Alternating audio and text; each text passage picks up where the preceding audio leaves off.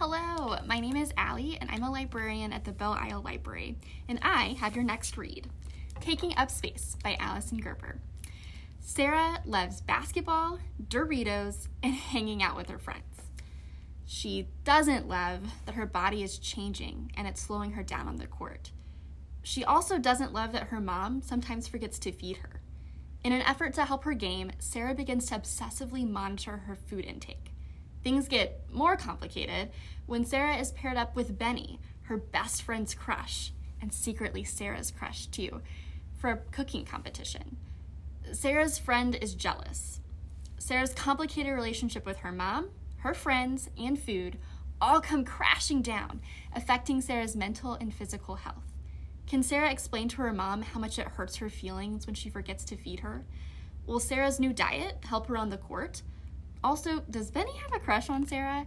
And will she and Benny win the cooking competition? So many questions, and you'll have to read Taking Up Space by Alyson Gerber to find out the answers.